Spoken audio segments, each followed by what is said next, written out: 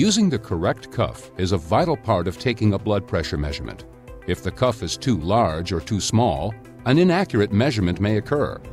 A cuff that is too small will shift values up, and a cuff that is too large will shift values down.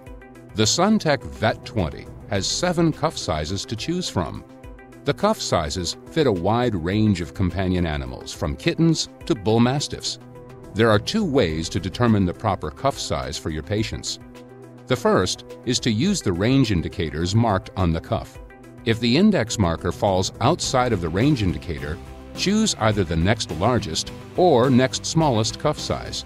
This cuff sizing method also works on the tail. The second way to determine the proper cuff size is to compare the width of the cuff to the circumference of the forelimb or tail. The width of the cuff needs to be approximately 30% of the circumference for cats and 40% for dogs. After you have measured, you can do a visual inspection by holding the cuff against the forelimb or tail. For both methods, if 2 cuffs fit the patient, choose the larger cuff, as this will provide better BP results.